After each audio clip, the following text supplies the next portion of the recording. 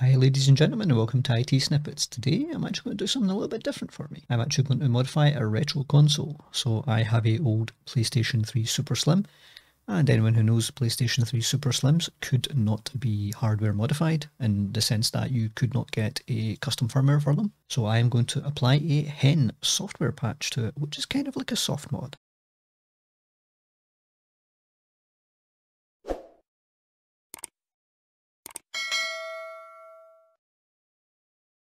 So first of all, we'll have to check the version of the firmware that's currently installed on my PlayStation, and please bear with me, it's been quite a while since I've used a PlayStation, so this may not be as smooth a process as you would expect. I'm also doing this through a capture card, which is why you're able to see it just now, but the lag is, let's just say it's quite considerable. So it's going to be under settings, surely, and system settings.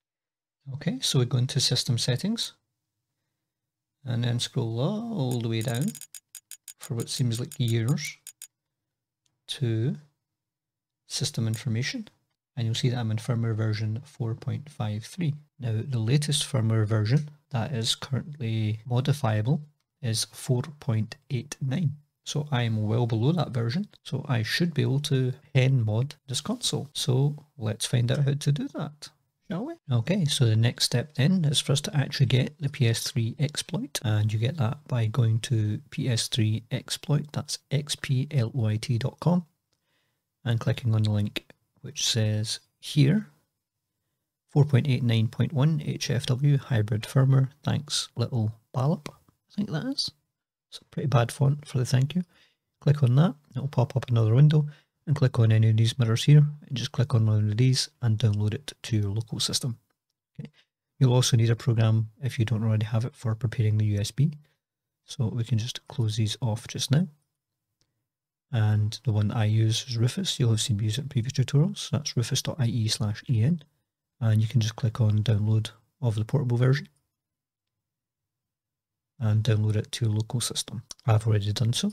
So I'll just cancel that, and now we need to put our USB key that we're going to use for the exploit into our machine, and we need to format it a specific way. So we need to open Rufus, and we just do that by double clicking on the portable executable and wait for it to open.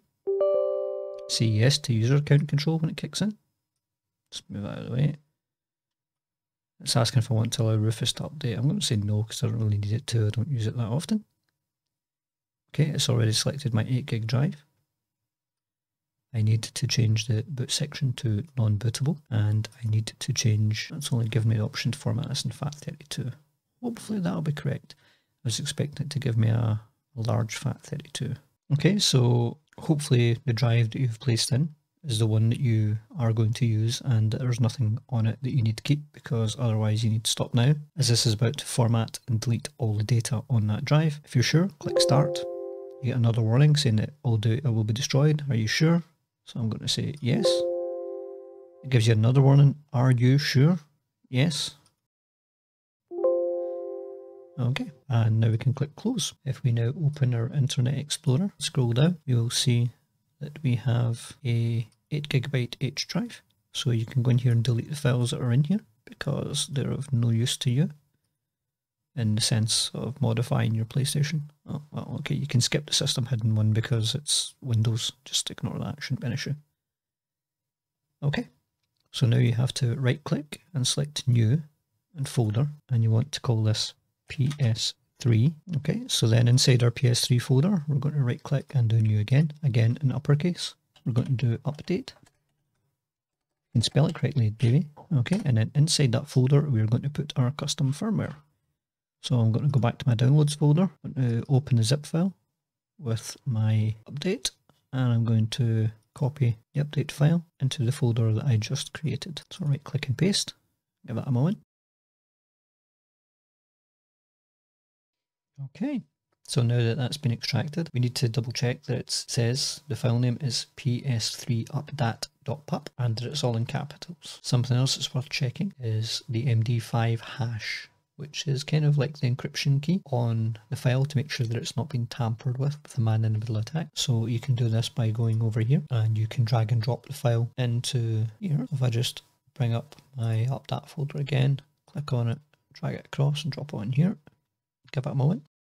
Okay, and it shows the file checksum there. And if we go back here and over to the archive again, so the compressed file, it has a, okay, it's a strange file name for it, so it must just be the file name. So if I press F2 on that to rename it, it's not going to let me. Awesome. Okay, so you can rename the file, or you can enter the details manually, but as you can see, 1746FD1A7, these are basically the same if you exclude the MD5 part of it, so it's a valid file.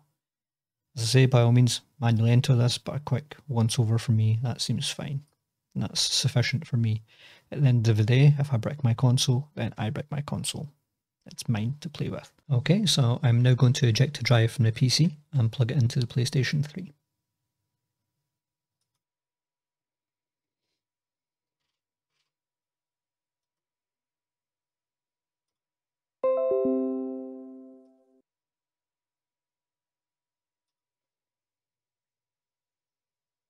Okay, so we are back on the PlayStation, as you can see. I'm just moving around. So what we need to do is we need to go all the way up the top to System Update, and then we need to select Update via Storage Media. It should scan. There we go. It says the following update data was found: 4.89.1 HFW hybrid and exploitable. Click OK, and it will now begin installing that. Now, for some reason, we have to do this twice. There's a disclaimer, so we need to accept that. It's given a warning saying, do not turn off the system during the update. If you do, you may not be able to restart the PS3 system. Once the update started, you cannot go back to the previous versions of system software. So I'm okay with that. I'm going to click start. So for some reason, this doesn't usually take the first time, and we have to do it a second time. So we're going to do both attempts here, and hope that we don't have to put the PlayStation into recovery mode, and do the second part from there. Recovery mode is the better way of doing it, but the home method is the easiest way to do it, if that makes sense. So the PlayStation is rebooting just now. Okay, my capture card's not picking this up, but it says checking for update data. Please wait. And it's now continuing to actually install the update. Again, my capture card unfortunately isn't picking this up, but I will put a little overview and probably jump cut most of this. Okay. And we appear to be back in the PlayStation. Okay. So as I said, we're supposed to do this twice. So again, move over to settings, go up to system update, update via storage media. Okay. That didn't work. Interesting. So let's see what version the thinks our system software is at then.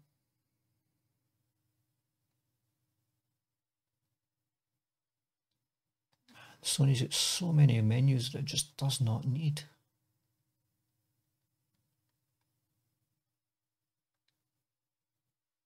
Okay, we're currently in version 4.89. So on to the next part of the exploit. Okay, so let's now try installing the exploit. So we need to go over to the internet and do an internet search. And do PS3 exploit.com.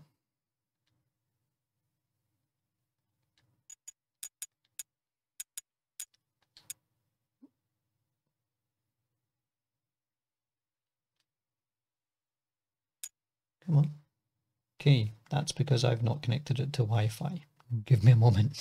Okay, now I'm pretending I'm no longer an idiot, and I'm actually going to try and do this correctly with an internet connection. Let's try that again. It'll be the top one. Okay, so we're going to bookmark this by saying, pressing the triangle, going down to bookmarks, going to my bookmarks, add to bookmarks, and then press enter. We're also then going to go to triangle, go up to tools, go down to homepage, select homepage and use blank, and down to OK. And then we're going to come out of the browser by pressing the back button and then X. Okay, to get the best experience installing HEN, they recommend that you clear everything. So we go back into our internet search. Sorry, we don't. We go back into our internet browser. Obviously, it'll bring up a blank page. We bring up a triangle.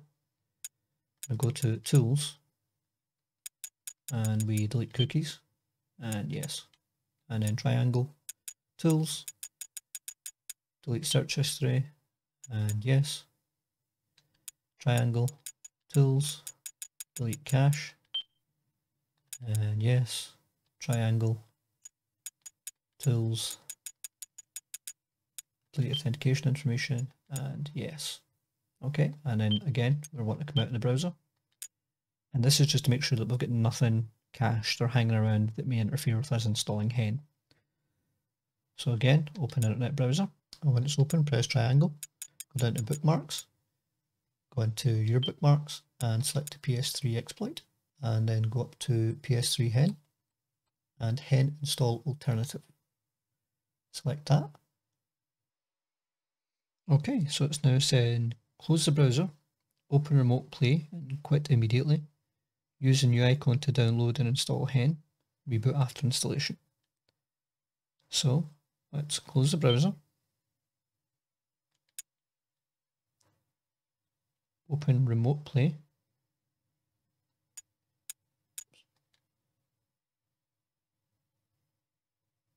And close immediately.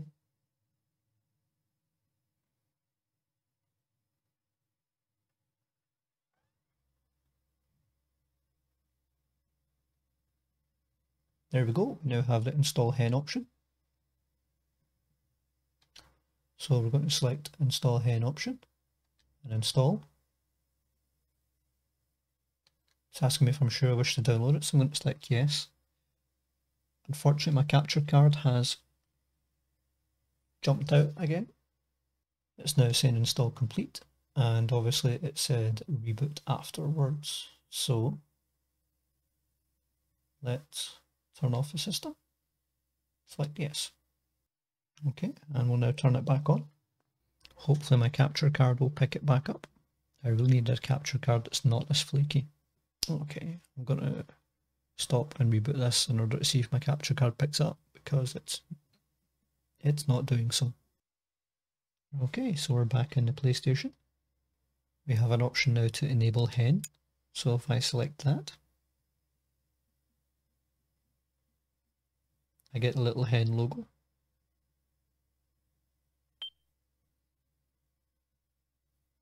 And it says welcome to PS3 HEN.